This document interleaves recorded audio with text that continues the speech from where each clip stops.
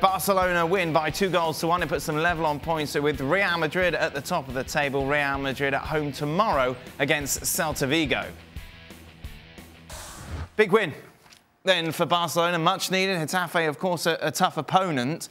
Weird game, though, because that 5 minutes when they got the 2 goals, they looked great. But apart from that, there's still this kind of vulnerability about them. I thought Getafe started the brighter of the two. And probably with the injury to Jordi Alba, Junior Firpo having to come on, Alba pushes so far up that it just leaves Umtiti and Piqué exposed. And neither of them are the defenders that they once were.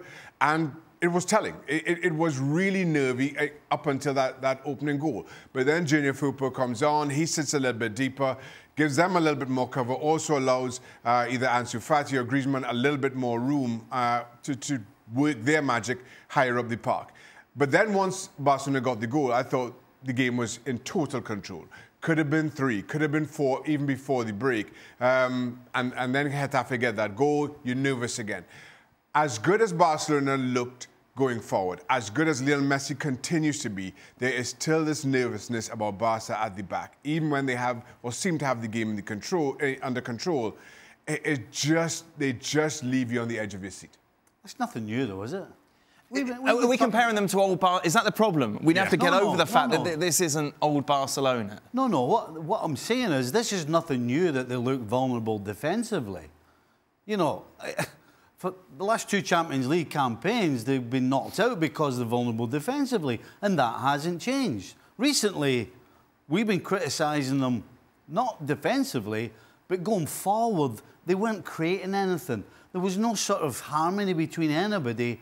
And then the last couple of games, to me, it looks as though there is a little bit of harmony. You've got Griezmann and Messi working together, creating chances, scoring goals. Griezmann should have scored more goals. You know, you got De Jong, who Ali and I were talking about last week, actually got in the box last week, and he did it a couple of times again in this game. So a lot of things have changed in the last couple of weeks for me for them going forward. But I can't argue. Nothing's changed defensively. But again, they can, 99 times out of 100, outscore teams to win games, and they look as though now they may be able to keep that going. But to do that, they need Griezmann to get goals. Obviously, a lovely finish today, but then he has those chances in the second half. Yeah. And you can think, well, you scored earlier on, surely you're going to be full of confidence. It's not just about the chances that we saw, but too often Griezmann gets played balls into the channel, his first touch is poor, takes himself wide, a lot of times his touch is heavy, and it's just desperately unconvincing. But then he pops up with that finish, which really was something special. But you hope that gives him the confidence that he needs, because he is a talented player. There is a reason why Barcelona paid the money that they did for him, but you're just not seeing it. And then he gets a goal, and you feel, OK, this is exactly what he needs. Then the opportunity, and as much as Stevie says, it's on his wrong foot. But we're talking about a $200 million player here. To be blazing that over, even on his wrong foot from 10 yards. I mean, it's ridiculous. He's not comfortable, Shaq.